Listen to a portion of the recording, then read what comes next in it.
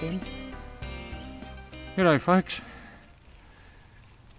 Just doing a bit of cleaning up around the garden, and this is some kale we planted last spring, and it's done very well despite a very hot spring and summer.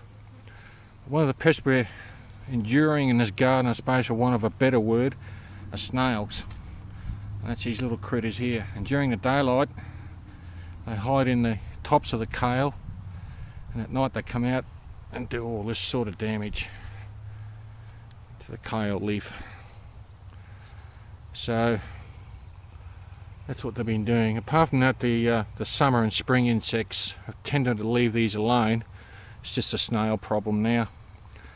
And there's some I've just picked off the kale heads already. So got to get rid of these. And they're not the type you eat, because these particular snails have a parasite in them detrimental to human health. So if you've got ducks, yeah, they love it.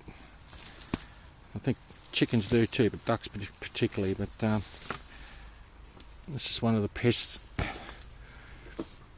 we encounter here, and we tend not to use any snail bait or anything like that, because one, we've got pet dogs, and I know there's products out there that they say is dog safe, but I don't take the risk, and of course we don't want it contaminating any other plants in the garden either, or the soil for that matter.